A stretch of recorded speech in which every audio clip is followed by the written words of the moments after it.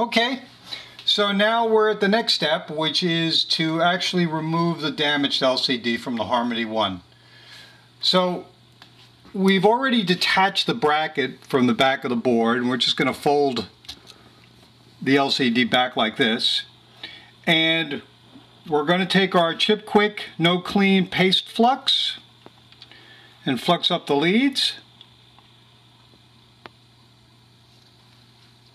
I've set my soldering iron to 600 degrees Fahrenheit, and I'm going to put a little piece of the ChipQuik that came in your installation package.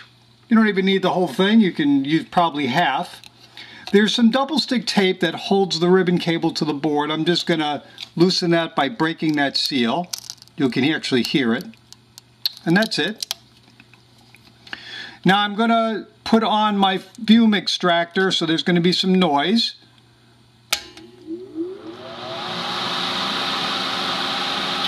I've got my nice heated iron now. Again, 600 degrees Fahrenheit with a 1/16 inch screwdriver tip.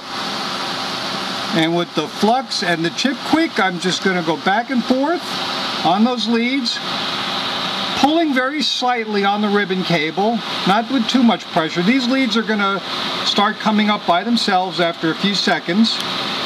There they go. And that's it. Now I'm going to sweep to get rid of as much excess ChipQuik as I can and clean the tip by dipping it into a brass coil.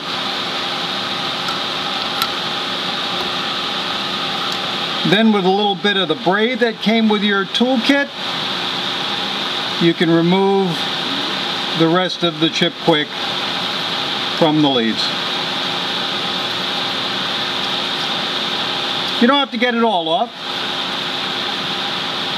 That's it.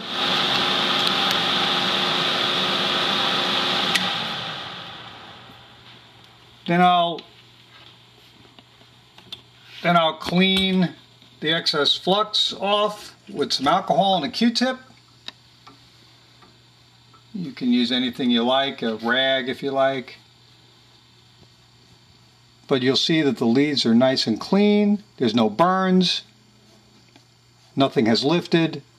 And again, you can leave some solder there. Some of that is solder, and some of it is still ChipQuik alloy mixed in with it, but it's not enough to cause any problems. Don't try to work it all off, because you could damage or lift a pad.